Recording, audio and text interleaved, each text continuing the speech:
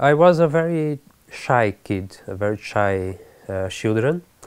In school I didn't had many friends, so usually I studied and had few friends. I talked in the class, in the free time of between the classes. I was a good student, a little above average, but I wasn't very good. Just a little above average, my grades. And no, it was. I don't have many memories of my school because it was very.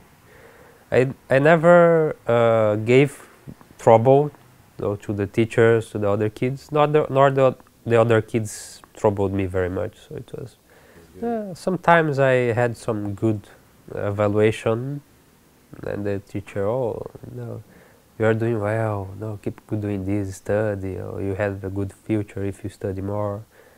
But I wasn't because I wasn't the most intelligent guy in class, so the teachers didn't pay much attention to me. They preferred to pay attention or to the more intelligent or to the worst. Because I was in between, they didn't care very much. I studied in my college in Fafipa. It's a local college in my hometown. So after I graduated from high school, I spent 1 year studying to enter in this in some college, and I was approved to go to this college. I went to the history. I was going to study history because it was the subject I more liked in school. I didn't wanted to be a doctor, nor to be a lawyer, nor to be an engineer. Like my family wanted me to do some kind of this, but I didn't like it. I preferred to study something I liked. So I began. The first year was okay, but I began to have some trouble with my teachers.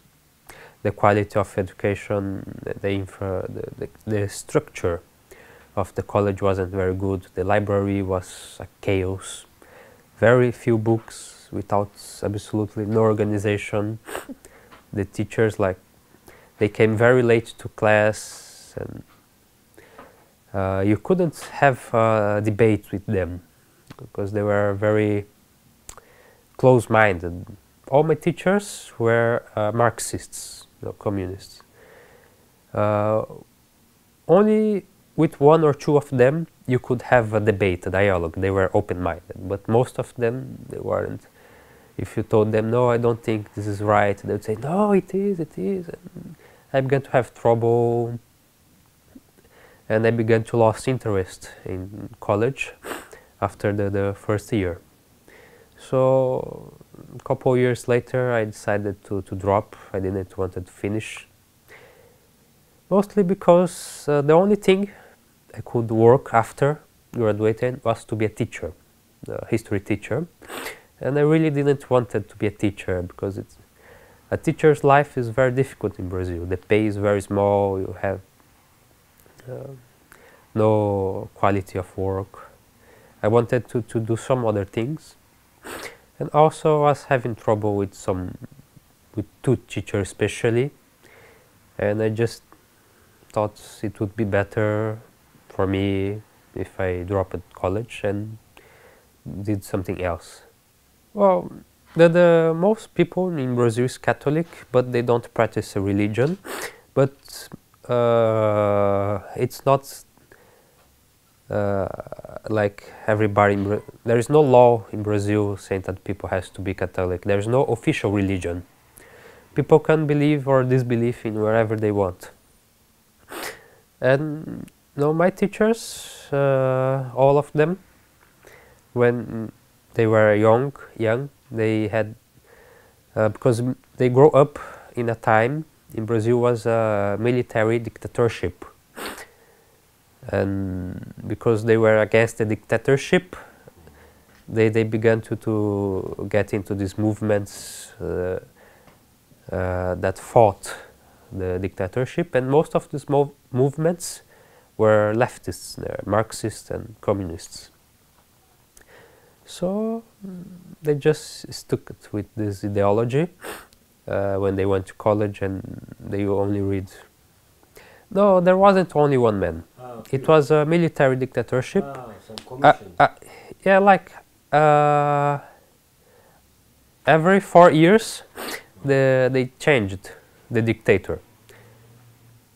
It was every 4 years, the military chose another general to be the president. So there wasn't only one dictator, like in Argentina or in Chile.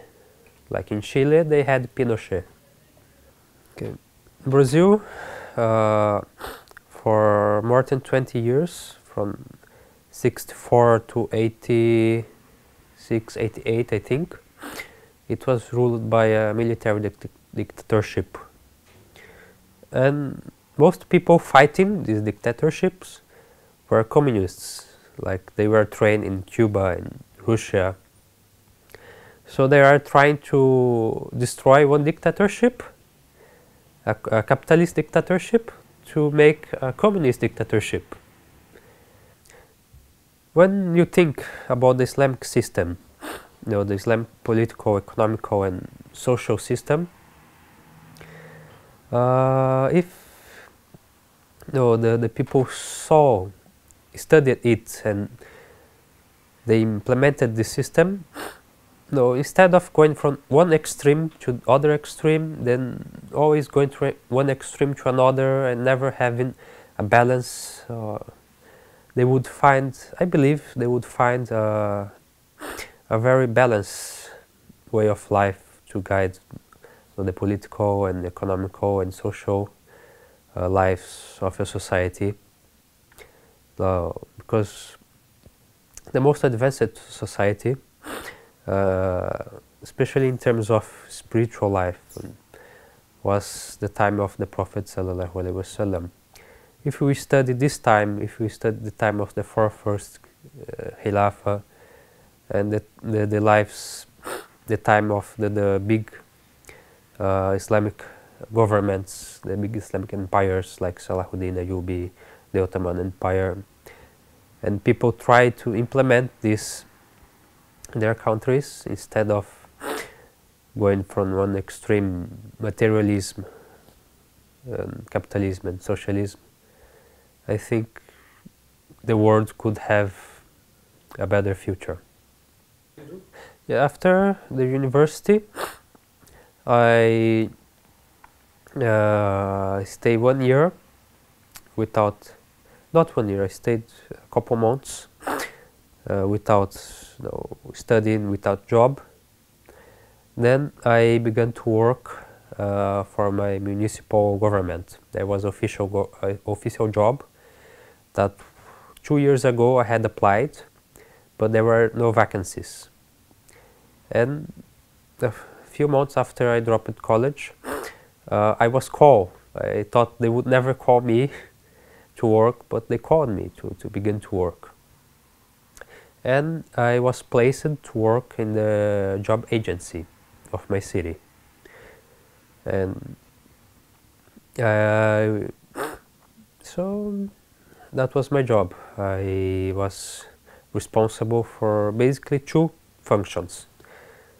To search jobs for other people, and also to apply for their unemployment insurance. So if a person wanted a job, he was unemployed, he would come to me, to the office of the job agency. I would do his paperwork, his abilities, his education, and I would search if there was a vacancy, if there was a job that matched his professional abilities, and try to help him to get this job. And I would also apply for people unemployment insurance. Somebody was fired from his job. I would check the paperwork to see if he had rights to the insurance.